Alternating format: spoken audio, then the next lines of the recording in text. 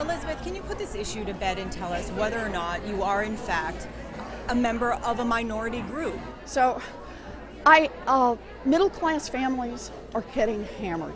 I've been out talking to people about this all across the Commonwealth, and what they care about are what Washington is going to do about that.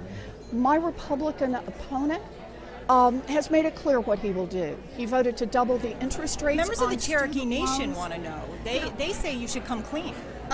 I have made the facts clear, and what I'm trying to do is talk about in this Senate race what matters to America's families, what matters to the families of the Commonwealth of Massachusetts. So will you tell us whether or not Scott Brown has hammered on my family at the same time that now middle-class families are also getting hammered on. This is the issue, and it's my job in this campaign to talk about those issues. Why did you this claim is you what were a matters minority to the families.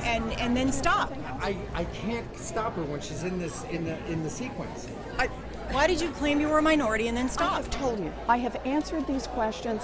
I am going to talk about what's happening to America's families. It's what people across the Commonwealth of Massachusetts tell me is important to them, and it's what I'm going to continue to do. I have talked about the issues that are most important to the families of the Commonwealth of Massachusetts. The families themselves have made this clear. I have answered the questions about my background, about my family, and I am talking about what matters to the people of Massachusetts. They have said what they care about is that middle-class families are getting hammered. This election will be decided based on whose side you stand on. Scott Brown has hammered those families harder. He just voted to double the interest rate on student loans.